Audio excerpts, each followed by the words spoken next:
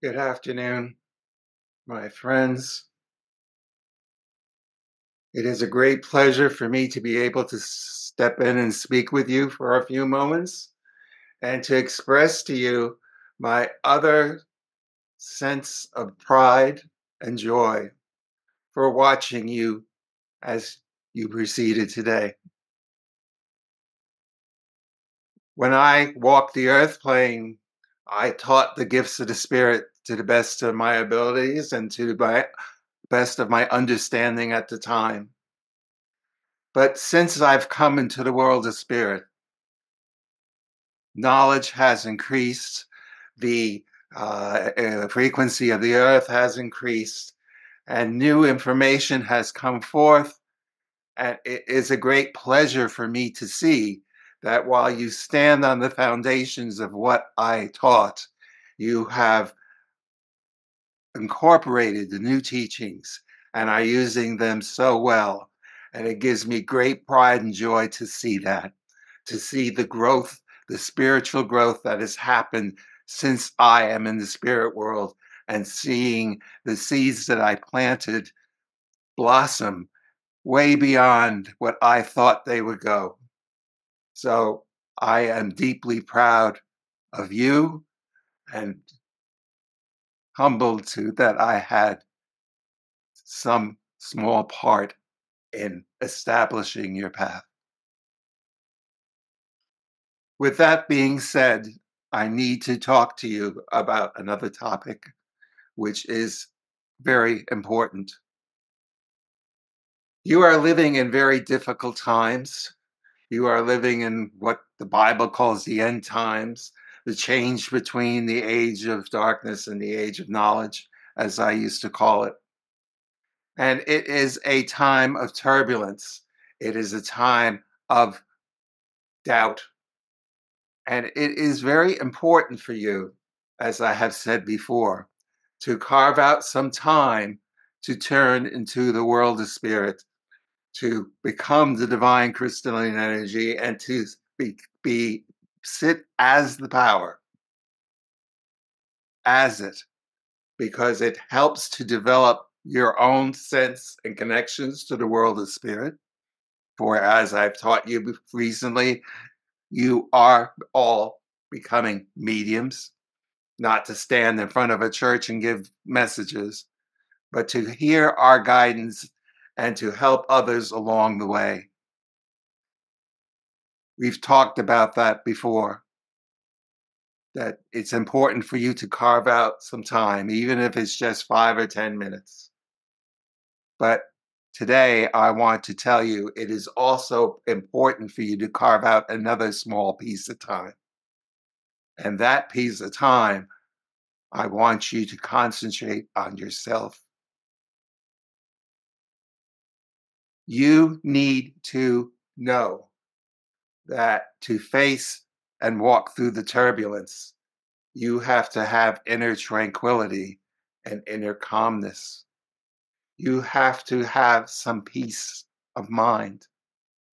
You have to know that no matter what comes forth, you will walk through the storm without any difficulty, partially because you have had and developed that connection to the world of spirit. And we are there to guide you, and we will be inspiring thoughts to put into your head for you to follow. But you need that tranquility. You need to take some time to focus on the quiet, not to connect with spirit and not to sit in the power, but to sit in your own tranquility. Or, to say it another way, to walk outside in nature, to hug a tree, to even just sit on your porch outdoors and look at the beautiful sunny day and the clouds in the sky. For that energy of nature helps to ground you and helps to give you a sense of peace. And it's very important that you not only connect with the spirit world, but you have a reservoir of peace so that when the turbulence starts out, You can take a deep breath, go into that peace, and then walk forward. So I am encouraging you today to somehow in your busy day find a way to relax, find a way to ground yourself, find a way to find some peace. It could be taking up watercolor painting if that suits you. It could be coloring with crayons or on a computer. It could be anything you want. It doesn't have to be going outside in nature, but you need to find a way to sit in peace for a little point in time every day. For that also will be able to help you in the future. Think of it this way: as you walk your path in your physical life, you are walking on 2 feet. Well, the 2 feet I want you to walk on is one, tranquility, and two, connecting with spirit. These two tools will help you walk through whatever happens in the days to come. So I hope you will take this message to heart. And I know many of you have very busy lives with lots of things to do. So what I am asking is not that you have to spend an hour of time on each one, but spend 5 or 10 minutes to accomplish both of those. It will serve you very well in the future. Thank you, my friends. We are now ready for your questions. Thank you, Carl and friends, for being with us. The first question is from Susan Yu. Can you tell us about the Tartarian Empire? Was it a whole empire that existed around the world and its history has been deliberately erased so we don't know of it, with a fake history put in place for us to be taught about instead? Were there majestic Tartarian buildings here on North America that were destroyed? Were the Native Americans actually Mongolians and descendants from Tartaria? Thank you. Any insight is so appreciated. With love, Susan.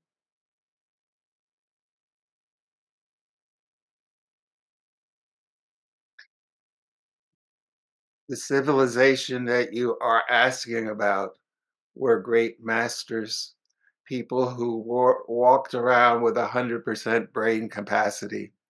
They could manifest whatever they want. They did not have diseases. They had technology that is way beyond anything that you ever had or have on this planet at this time. They were great, great masters and great people. You are correct that they migrated from the continent of Asia into North America, and they established great, powerful cities that were built in North America. One of those was in the Grand Canyon, Mm. and what happened is, unfortunately, a few of these great people became greedy and became selfish, and they wanted to start to control other people. They lost their focus on their spirituality. They lost their focus on the crystalline energy that runs through their bodies. And they began to want to control people. With that focus, they started to lose some of their brain capacity. Some of their brain centers began to shut down, especially the ones dealing with the gifts of the spirit, because they stopped using them and therefore they atrophied. And eventually they became the instigators and the people who planted the seeds for religions. For religion is really a way to control people's minds and control their lives. And it was their intent at the time to bring that forth. The great people in North America, their brains were still working 100%, and therefore they could clairvoyantly see and predict that people were going to come into their territory and try to conquer them and try to enslave them. And they wanted no part of that.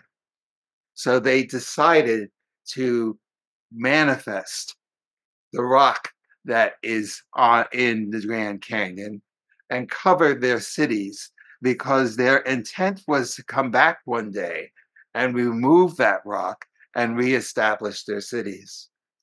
But they did not want to get caught up by the enslavers who were coming. So after they covered their cities in rock, they ascended to another dimension, taking their physical bodies with them into that into that other dimension. In other words, they increased their frequency of their vibration to the point that it went beyond the speed of light and went into another dimension, and they are still there. They overlook the earth and they are waiting for a time where the frequency of the earth becomes high enough that that they can safely return to the earth and help bring those who are ready and are open-minded and are working in a spiritual capacity as people such as yourselves to help to guide and lead them into this age of knowledge when their species will return to the earth and humankind will reach a spiritual level of love and understanding and knowing that they are divine themselves, having a physical existence, but are divine beings. People today think they are physical people, many of which do not have any spirituality at all. And they are only interested in physical things. So that is the answer that we can tell you. The religions, the people who wanted to control people did rewrite the history so that their civilization and their way of thought was the primary thing that you would know about, and you would not know about these great beings who lived centuries ago before all this darkness engulfed the world. Do you understand? Thank you. The next question is from Luvera. Hello, Carl. Hope this question doesn't come across as being disrespectful. How did Jesus view the use of cannabis? Will it ever be legalized in every state? Thank you. Was that word marijuana? Yes.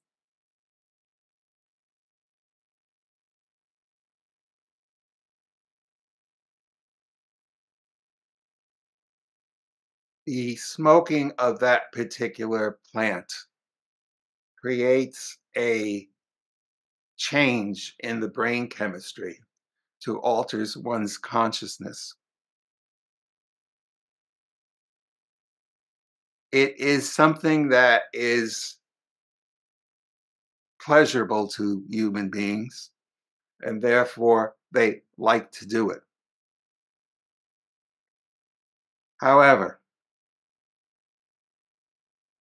that process and the chemical changes that are in the smoke of that plant creates certain psychological and certain changes in the body, which may not be beneficial. What I would suggest is that you concentrate on learning how to alter your consciousness without the use of any chemicals. The man who I'm speaking through has altered his consciousness to allow me to come through. There are other levels besides the level that he is on at this particular moment, which are even higher, which would allow a person to feel that euphoria that one might feel in a higher state of consciousness without ingesting the chemicals that cause physical changes. So we would recommend, if you are looking for a way to the term is get high, to use the phrase get high on life. Learn to change your frequency, learn how to meditate, how to go higher and higher, become the divine crystalline energy, because that is raising your frequency. And as you learn to do that more and more, you will get to a level where the you will feel a joy of being in that frequency. And that, so when you need the pick me up that many people are looking for by using that marijuana, you can sit and change your frequency into that same and get that same experience without changing your physical structure. Do you understand? Thank you. The next question is from Carol C. The steeple of the First Congregational Historic Church in New London, Connecticut, built in 1853, recently collapsed. The entire building was a loss and has been demolished. Can you shed light on the cause of this collapse? The congregation seemed to be very involved with helping the community. Was there some dark force involved in this, or was it um, any comment would be helpful? Thank you.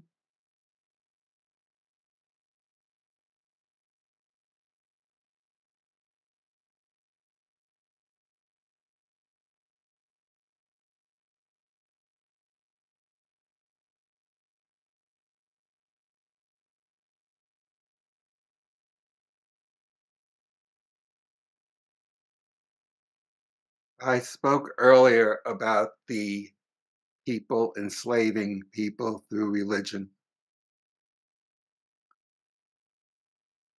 No matter which religion you are talking about, it is based on ego more than spiritual truths. The people who created these religions realized that they needed to intersperse certain bits of spiritual truth in order to entice the people into their new way of thinking. But they do not focus on those spiritual truths.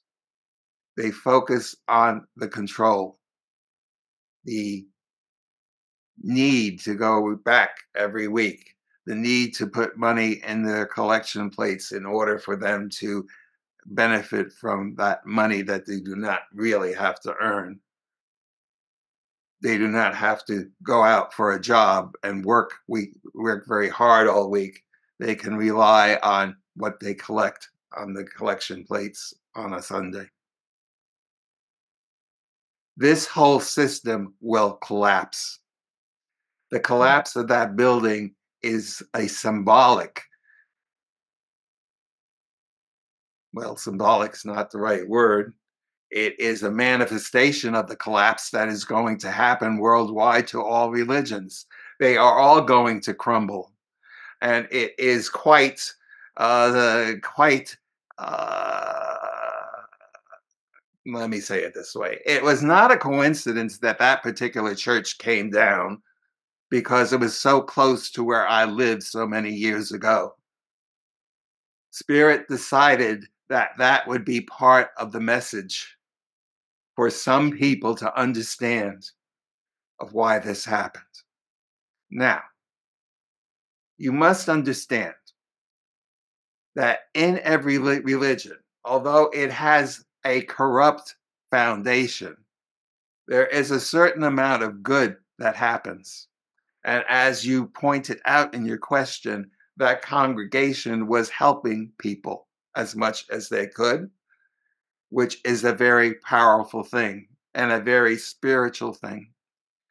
So What you must understand is that these churches and these religions are not 100% evil and not 100% wrong. They do carry out good work. They do have a good thread that runs through them. But on the whole, if they did not exist, people would continue to do these good works through other organizations that are not tied to control. So churches are going to be coming down, maybe not physically, but they are disintegrating. You can go around and talk to many people, especially people in the clergy, and discover that less and less people are going to churches, synagogues, and so forth. They do not go because they do not benefit that much from it.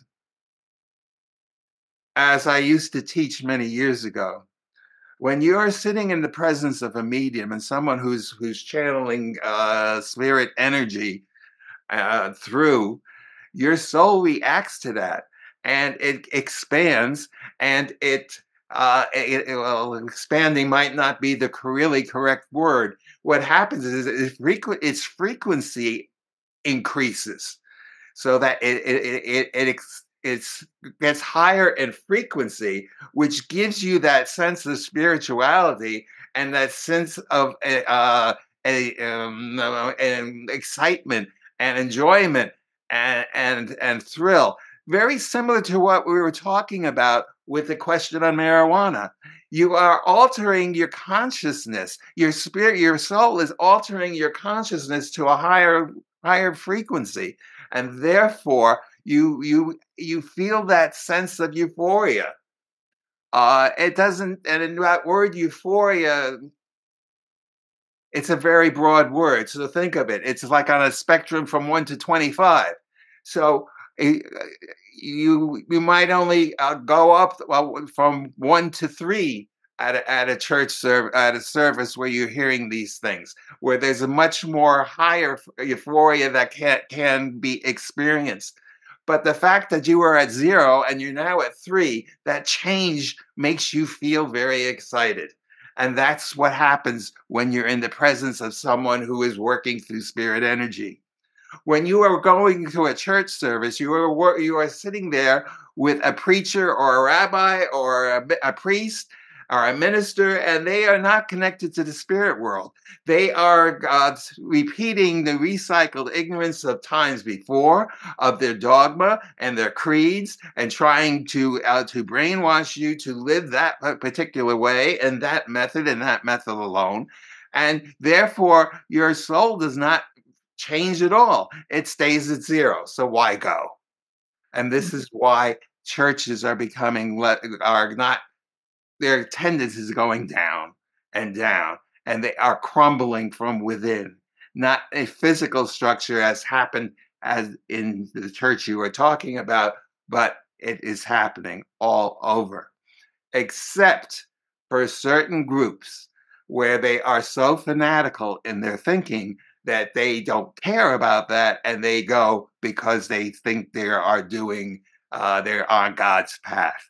And therefore, these people, these religious fanatics, keep going and saying the same things over and over and over and over again, thinking that God wants it that way because they were brainwashed to believe that.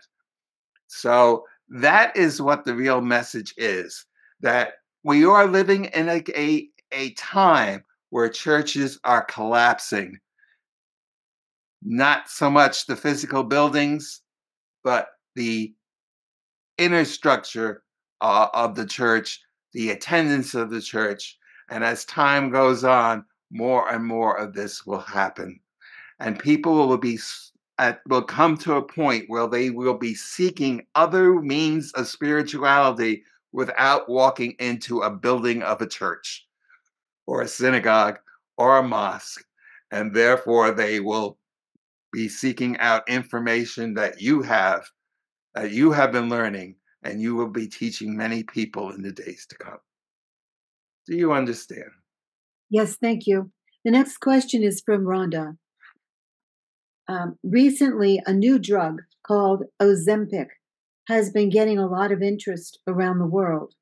It seems to be used for both weight loss and diabetes, and there is a significant shortfall in many places.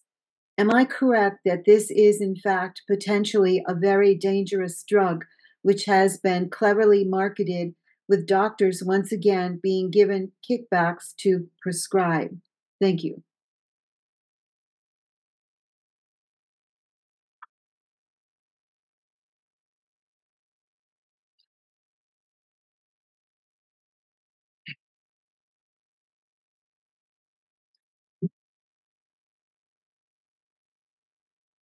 The drug that you are talking about does have benefit for people with diabetes because it helps to bring their blood sugar into a more normal level, which is important to keep the body healthy. One of the side effects is that there is a certain amount of appetite loss. The drug manufacturers seized that idea and started to promulgate the idea that this is a good drug for weight loss. And while it does accomplish that for people without diabetes, it is not the most helpful way of doing it, as you suggest. And there are certain side effects that in this drug. And for people who do not have diabetes, the potential danger of it is much more than those that have diabetes. The drug, when it was created, was not intended for weight loss alone, and therefore, people have this focus on the physicality of the body, and therefore they want to keep it as trim as possible, but they do not want to do the work to do that because diet and exercise is a much more effective way to control that than taking a drug. So it is would be much better for a person who really has that interest to do it the natural way. It is harder and may take longer, but is more long lasting. What people will find out is that if they decide to stop taking that drug for weight loss, the weight will start coming back again. And if they're not careful, they can gain everything back. But they have to then control their eating habits and their exercise habits in order to maintain that loss without the drug. There, as I said, there are side effects which can be very serious for some people, and as you already know, people react differently to any kind of medication, and some people are very susceptible and have very strong side effects, and some people it doesn't bother at all. It all has to do with the chemistry of the physical body, and therefore how it reacts to the particular drug. And there is no way of predicting that without actually doing it. So you are correct. The drug companies decided to expand their market for this so they could make more money on it, and it expanded so fast that there was a shortage, as you well know, for a while. But it is highly recommended that if you do not have diabetes, you should not take that drug. Do you understand? Thank you. The next question is from Susan S. In the current timeline trajectory, can you give us a percentage gauge of where humanity is toward unity consciousness? Thank you.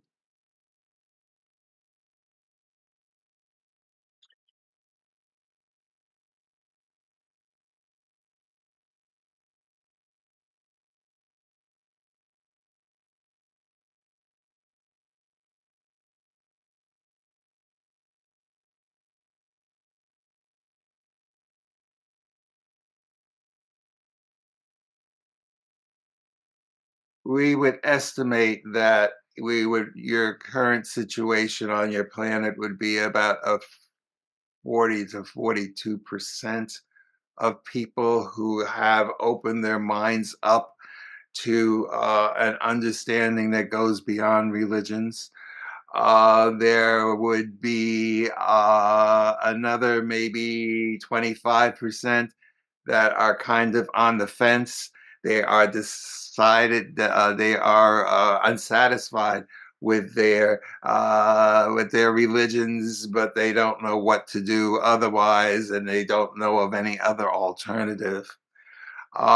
If you go back into time, back into the, let's say, mid 20th centuries, you would probably find out that we measured that there was about 10% of the people who are were open-minded enough to, as you called, unity.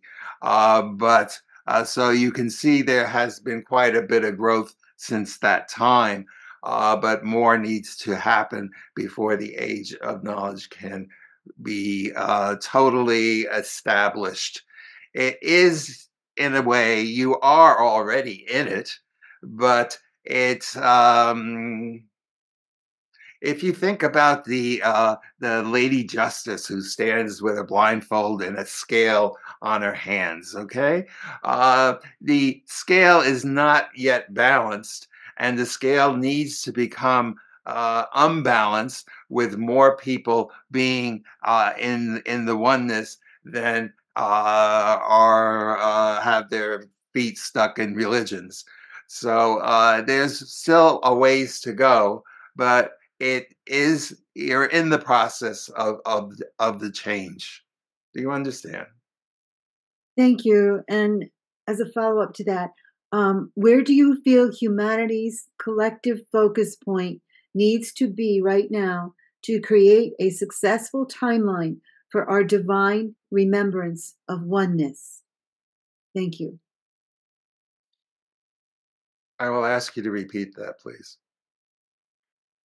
Where do you feel humanity's collective focus point needs to be right now to create a successful timeline for our divine remembrance of oneness?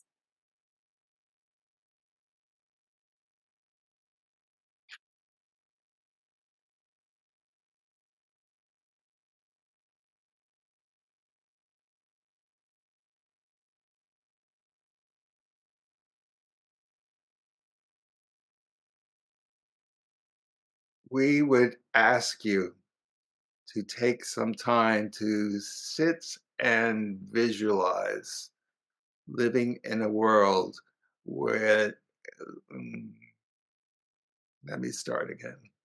Visualizing living in the age of knowledge. Visualize what you could conceive to have life to be like at that time.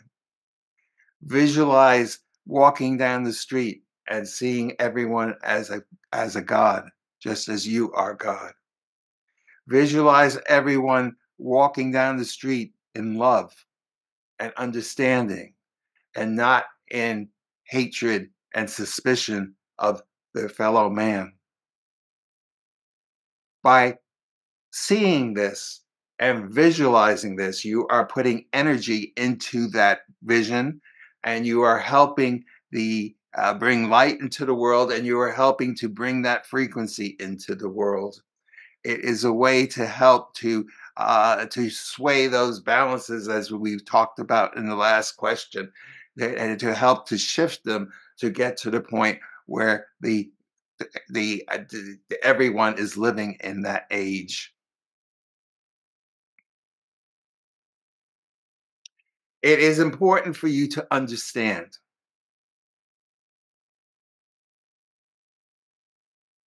that many things are really the opposite of what you think. And one of those things is a Christian thinking, Christian teaching. They teach that in the end times, things will get so bad that all of a sudden there will be a rapture. And the people who are uh, devout Christians and are following the Christian dogma all the way will be swept up out of this world into someplace else, into heaven, and only people who are unchristian will be left behind. As was mentioned before, history is also often the opposite of what you think. And yes, there will be a rapture.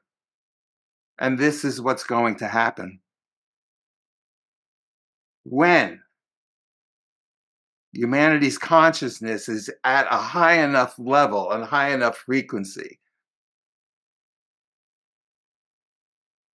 and let me restate that because it was going in the wrong direction.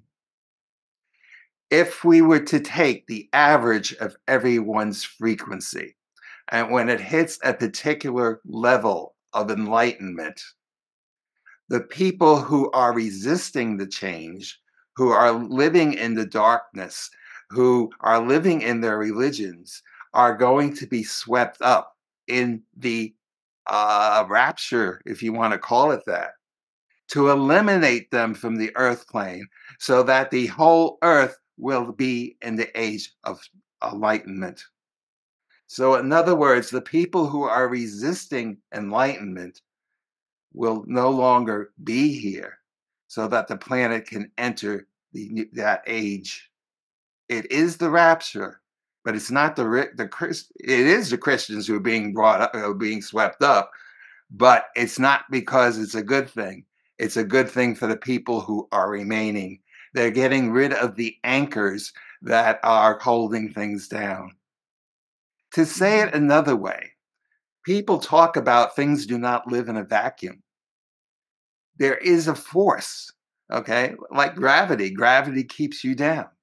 Well, what's going to happen is when the frequency is so high, and when enough people's frequency is high enough that the people who are not in that frequency will not be able to stay on the planet and they won't be here.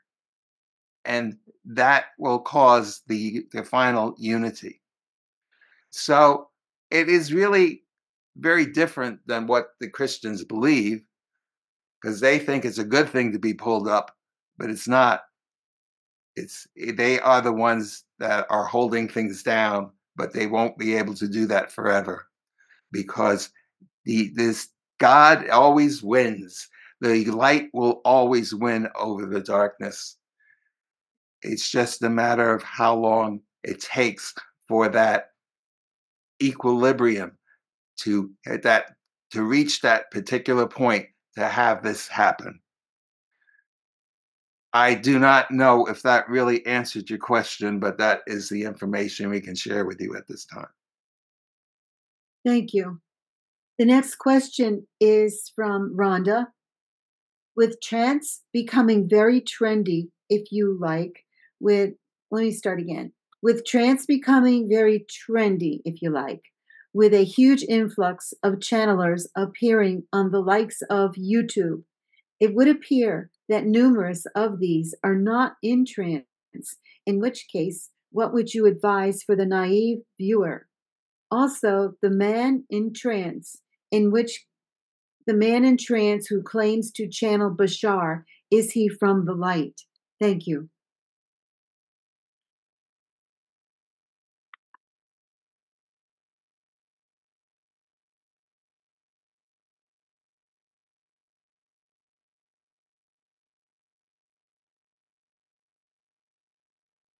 You are very correct in your assessment that there are people who think that they are in a trance state and have deluded themselves to the point of uh, of, of thinking that they are a trance medium when in effect all they are doing is calming their mind down and letting their mind speak. So they are the source of the information.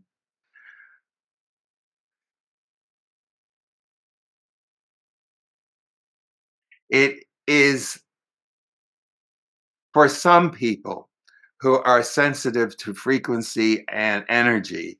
They can tell quite easily if a person is in trance or not because of the energy they feel from the message. Does the message, as we spoke before, when people went to a spiritualist church where there was real mediums, their soul reacted to the information and they felt that sense of euphoria. Are you feeling that sense of euphoria from this information? Does it logically make sense? Are they speaking truth or are they speaking nonsense? These are all questions that a person should be asking when they see a a video on YouTube of a trance medium. I would suggest for people who in with your knowledge that you only seek out those that are vetted, if you want to say that. Find out what the qualifications are for that medium. Did he or she go to a school where they studied trance? Where did they get that education? How did they develop their ability? And that helps to verify that. If Unfortunately, not every trance medium is concerned with the integrity of their message and whether or not they are in trance. As you very well know, sometimes trance is a bit tricky because it's hard to tell how much is the spirit world and how much is the physical person, because in actuality, it is a blending. There are very few mediums these days who can go into a trance state where they are totally unconscious of what's being said.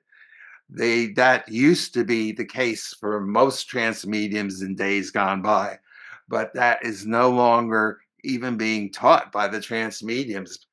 And that gift of unconscious mediumship is a gift, and it is one that not many people can even attain. So we are faced with the situation where you are hearing trance messages with blended spirits, such as this one, where the physical nature of this medium is here as well as the spiritual nature of the spirit communicator. And therefore, it is a blending.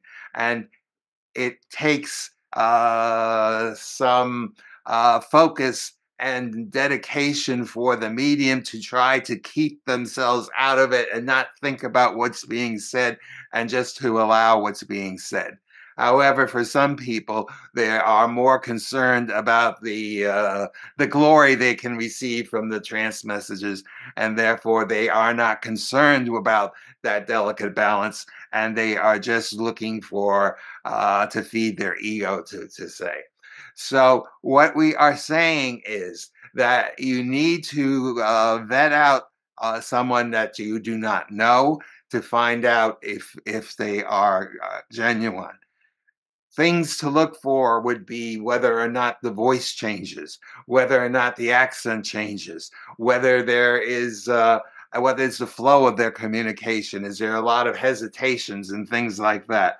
These are all some indications of what is going on with the trance state. So,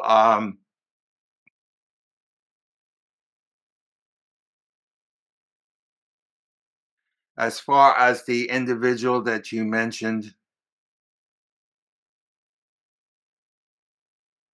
that individual has a bit of a um, inconsistency. Sometimes they are much more entranced than other times. So, therefore, it is a bit difficult to know exactly where they are at any particular day. They have not yet reached the point where things are consistent. Do you understand? Thank you. Uh, the next question is from Anne. One moment, please. Can you tell us about the Holy Grail? If it existed, was it a solid object? And if so, what happened to it? Thank you.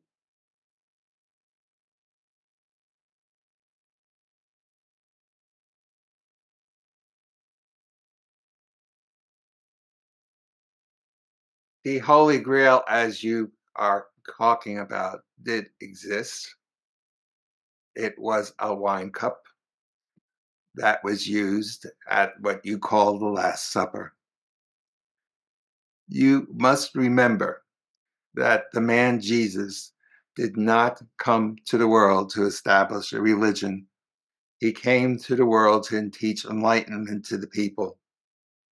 His disciples, many of which were not totally understanding the message and the teachings as he gave. Some got it strong, understood it better than others. No one gave it any thought about saving that cup because of all the uh, turmoil that happened a few hours later. Nobody went back to say, "Oh, this is going to be the Holy Grail, and Christianity is going to want this, and we have to save it." They had other things on their mind as their master was losing his life. So it fell by the wayside. You also have to remember that the location of the Last Supper was in an upper room that was belonged to some lady. They kind of rented it for the night, so perhaps it was her cup to begin with. It's very likely that they didn't bring their own dishes and tableware with them, so they probably just used hers, and therefore there was no thought about it at the time. Christianity didn't get really established for another 50, 60, 70 years, and it took a longer time for all this theology to be created.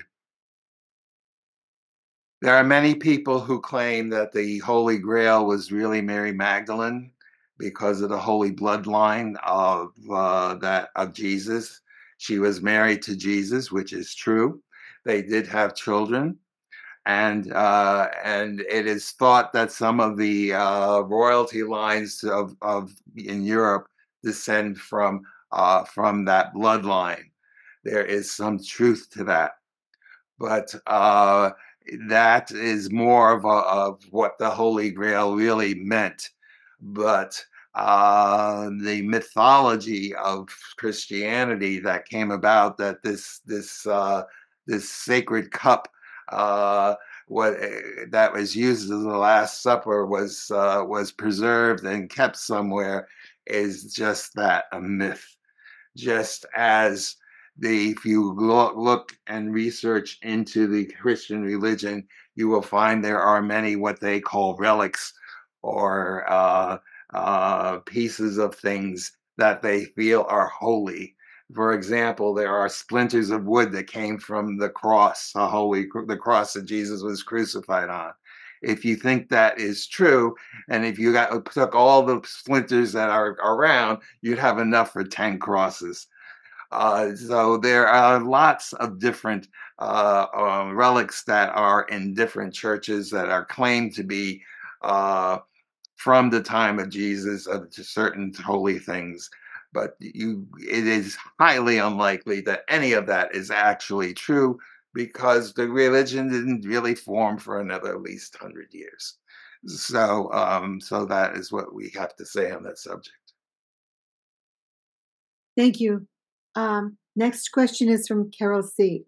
There is a disease present called necrotizing fasciitis, also known as flesh eating bacteria. Is this natural or is it a creation of the dark side? Thank you.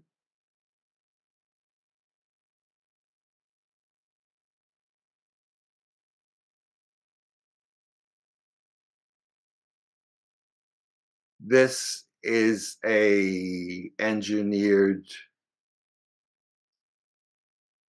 bacteria designed to create havoc on the physical body. It is part of the plan of the people who do not hold light, of maintaining control over people. Do you understand?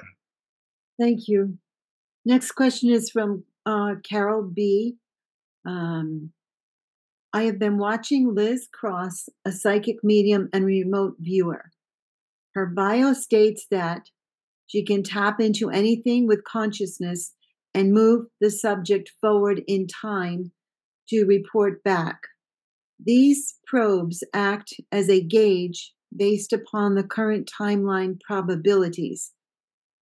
She also puts out videos of her probes slash predictions of financial markets, crypto, and current topics and people of interest on her YouTube channel and states that this is her specialty. She also has been known to telepathically communicate with Sasquatch and has encountered four of them, one of which, Army, crawled up to her vehicle and stood 3 feet away from her vehicle.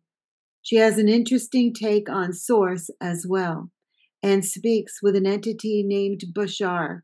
May I please ask if she is legitimate or not? Thank you.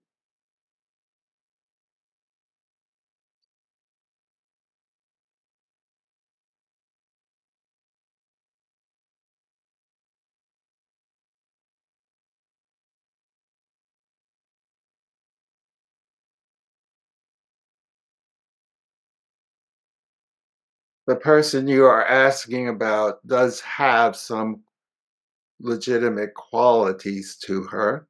She is able to do some of the things that you are talking about. However, you must understand that even though she can take that person and project them into the future, you are only getting the information as of right now. Time, well, that's not right. It is quite impossible to predict the future with 100% accuracy because as it is ever changing. Think about standing on a shore of the ocean, on a beach, and watch the waves. They are in constant motion. They are constantly changing. And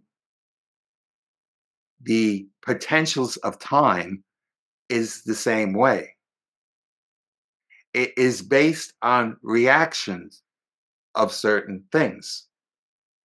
So in this minute, you could project someone out 20 years and say what is happening. However, in the next minute,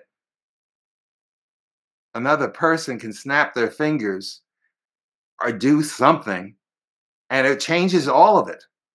So that if you projected that same person out, it would be a different outcome.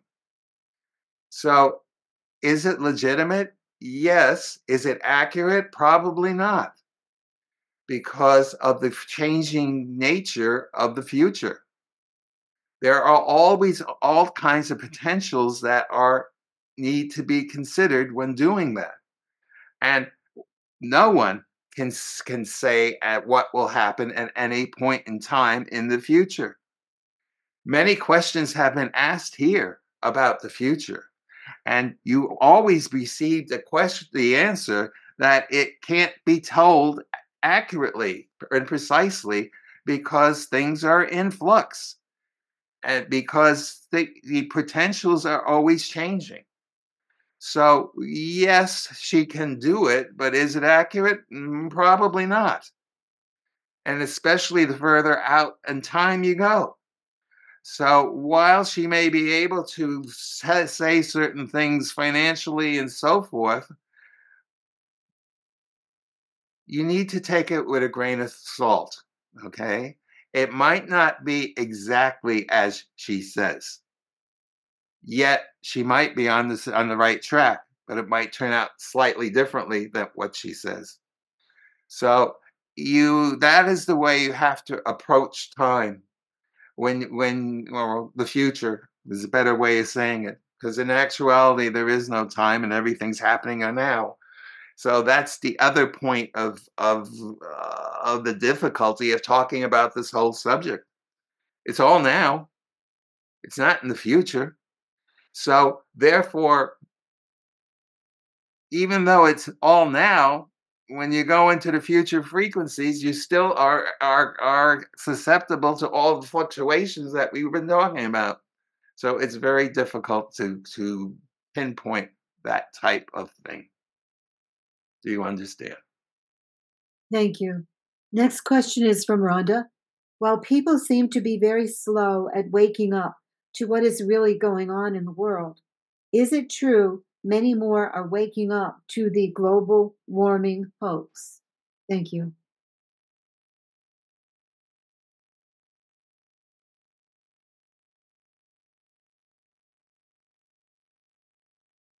Yes, that is true. There are many people who are starting to realize that climate change happens and it's going to happen with or without anything that man does. If you went back into time, there was climate change which eliminated the dinosaurs, and man wasn't around with his fossil fuels creating situations. There were ice ages, there were warm times, there was all kinds of changes in the climate. It is natural cycles of the earth's patterns in life. So therefore, people will start to realize that what that these changes will happen whether fossil fuels are used or not. Now, that is not to say that there aren't concerns about using fossil fuels. And the people who say that have some legitimate points of view. However, to try to remove it all and send people backwards in time in the Stone Age and put them onto types of technology of energy that is not ready yet and cannot sustain what people on the earth needs is not a good option. And this is what many of the people who want to bring their green philosophy to the forefront are confronting, and there is a great backlash to it now. For as people are starting to realize electric cars are not suitable for all climates and for all times of year. That's not to say that the electric cars aren't have doesn't have some sort of benefit to the climate, but does it's not quite ready yet. And so it's a difficult thing. And can people afford to have both kinds of cars if they need it in that type of climate? So a lot of it isn't ready. Although the idea on one level is a good idea, the technology is of these electric vehicles aren't perfected enough to become totally reliable on. So yes, people are waking up to that and realizing that they can't they things are moving much too fast. And they need to realize that these changes and these warming conditions and the earth's climate will change whether or not we you eliminate fossil fuels or not, even though fossil fuels does cause some damage. Do you understand? Thank you. Does the medium need to stop at this point? Yes, please. Okay, thank you so much. We appreciate everything that you do for us. It is a great pleasure again for us to assist at this time with your questions and concerns. And as we have said before, there are lots of concerns in the days that you are living right now. Again, we hope that you take to heart the message that I gave you before about carving out some tranquil time so that you are better equipped to handle the stresses that will come during the turbulent times. And with that, my friends, I am going to withdraw and leave you with my peace and my love. So be it.